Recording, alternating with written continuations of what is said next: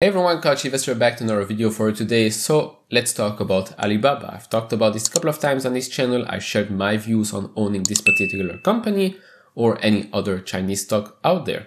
Obviously there is risks to it. Right now, a lot of you might say there is risk, but the reward outweigh the risk. I agree with you that if Alibaba were a US company, it would probably be worth around 2 to 3 times what it is worth today, because if you look at the metrics, like trailing 12 months revenue, I think it's around 2.8 times. So it's pretty cheap compared to all the other big companies out there. But again, there is the China risk attached to it. Now, surprisingly, in the last couple of days, Alibaba has gone up, I think around 10% or so, while the broader market has gone down each and every day. Funny how that works. But in this video, I want to show you what's been going on with the company, a couple of moves a couple of people have been making, and then talk about the potential of owning Alibaba because, again, it is a good company, but it's in China. And also, if you want to invest in it, obviously, if you buy it in the US, you don't really own the shares directly. It goes through a VIE structure. If you can buy it on the Hong Kong exchange, it's a bit better. But again, if you're just here for the short-term gains, don't really care about voting power, etc., you just want those numerical gains, then it doesn't really matter. Unless it gets delisted, then obviously that's a problem, but that's attached to the risk of buying a company that is Alibaba or any other Chinese stocks. Now, let's jump into this video. So the first thing I want to talk about is obviously the increase in the portfolio of Charlie Munger, and then the continuous investment in China by Ray Dalio. Ray Dalio, it's not new, he's been bullish on China for a long time. Highly suggest you go read his book. There are also some extremely good videos and interviews here on YouTube. I believe he went on Lex Fridman's podcast not so long ago, so do check that out if you're interested. But Charlie Munger, for example, he has basically doubled his position in Alibaba. As you can see right here, Alibaba Group Holding, he went from 302,060 to 602,060.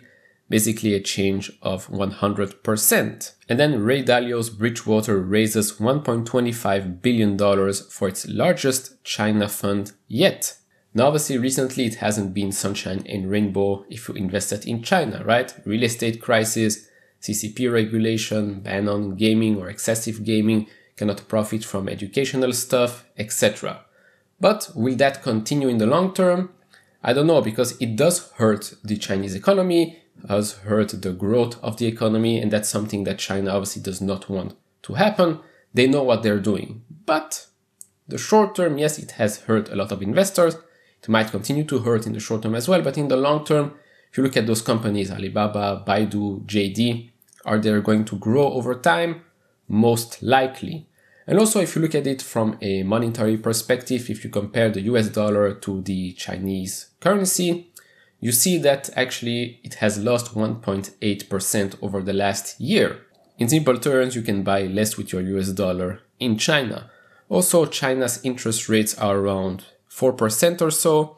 So if the economy slows down significantly, they can very easily lower rates and print more to support the economy, as they've actually done more recently. Compare that to the Fed, it has already used most of its ammunition, whereas China can still adjust its policies. And before I continue to the most important part, I want to thank The Motley Fool for sponsoring this video. The Motley Fool is a company that provides investing insight and stock recommendations for investors of all skill sets and risk levels.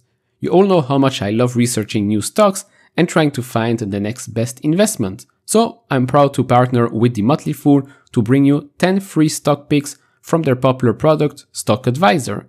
Now, Stock Advisor has beat the market by more than 4x. So all you have to do is go to fool.com/couchinvestor to get your free 10 stock picks now. Also, very important to note is that China is very focused on infrastructure, on supply chain, whereas the United States has always been focused on financials. And if we talk about cloud, more on the software side. Again, with cloud in China, it's more infrastructure. As we see here, Alibaba Cloud has a 38.3% market share in China. That was from the Q3 numbers. And the top 4, which was basically Alibaba, Huawei, Tencent Cloud, and Baidu, make up for around 80% in market share.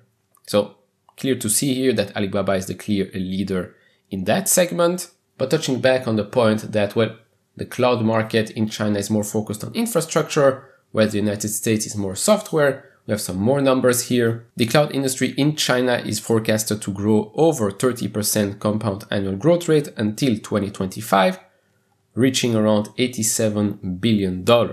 This is driven by infrastructure, which differs from the United States, where software is a larger area of spending. And from a strategic point of view, obviously, if you invest much more in infrastructure, in supply chain, that's much, much better in case of, let's say, a pandemic, a war, or some other disaster that happens around the world. Owning the infrastructure, owning the supply chain is much more important than owning the financials, and China knows it. Hopefully the United States takes note. All right, now moving to the last couple of points, and that's obviously the great success of China's Singles Day. If you don't know when that is, that's the 11th of November, which is basically 11/11. It's like Amazon's Prime Day, but a bit bigger. We're going to look at the numbers right now. So they reported GMV for that Singles Day of around about $83 billion. It grew 15% from last year. So it basically proves a resilience in the Chinese e-commerce. Because if you remember in the last earnings report, Alibaba mentioned that the macro environment is slowing down the e-commerce segment. And that's why obviously the last print wasn't that good, and one of the main reasons why the stock took another big hit. And to further prove their point, another competitor, Pinduoduo, their earnings report wasn't great at all. It shows again that JD is taking market share, and that Alibaba's print was not just a bad miss and they don't know what they're doing. It is proving them right about the macro environment and about the fact that JD is just taking more market share right now. And last point I want to make. Obviously, if you invest in Alibaba, you know that their main market, their main bread and butter is from China. But they have a big presence in Europe. They have a big presence in Latin America as well. Latin America, we all know Mercado Libre is big there, Sea Limited, Amazon, but Alibaba has a presence there as well. Maybe next step should be, or maybe would be, African continent. I'm sure they're looking into that. I know China has been investing a lot in Africa, and the world isn't really taking notice yet, which is a bit dangerous if you ask me. But overall, if you invest in Alibaba, you're not investing in just a Chinese company that just focuses on the Chinese market. It's going more globally. I'm not gonna lie, I buy stuff from AliExpress. You basically buy the same thing you can buy in your store, but for cheaper because it comes from the source. Yes, shipping takes a long time, but at least you're paying less. Overall, I do not hold Alibaba personally. I do not have it in my portfolio. I used to have it a long time ago, but right now I do not. I know a lot of you do not want to invest in Alibaba because of China and because of the risk, but I also know that a lot of you are investing in Chinese companies, and probably you own Alibaba or JD in your portfolio because, again, those are great companies. It's just unfortunate that those companies are Chinese ones, and the CCP likes to have a witch hunt. But overall, it's a great company. Risk reward right now is, I think, much higher than when it was a year or a year and a half ago. That said, I will add it to the channel's portfolio just to see how things will evolve over time. And that will be it for this video. Let me know down in the comments below if you own Alibaba or any other Chinese stock. Let me know down in the comments below. And if you like this type of videos, leave it a thumbs up. If you haven't subscribed to this channel, maybe hit that subscribe button. And as always, guys, take care, stay safe, and see you all in the next video. Bye bye.